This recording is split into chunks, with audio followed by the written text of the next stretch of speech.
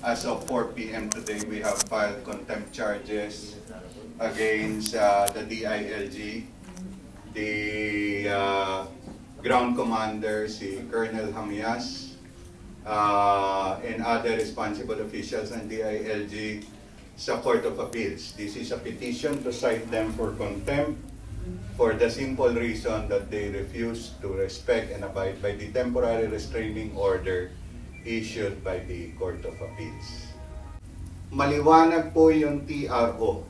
Sabi po ng Court of Appeals, itong suspension order ni Mayor Binay ay pansamantalang hindi pwedeng i-implement hanggat ang ating mga mahistrado sa Court of Appeals ay mag-deliberate at mag-decide doon sa merito ng petition.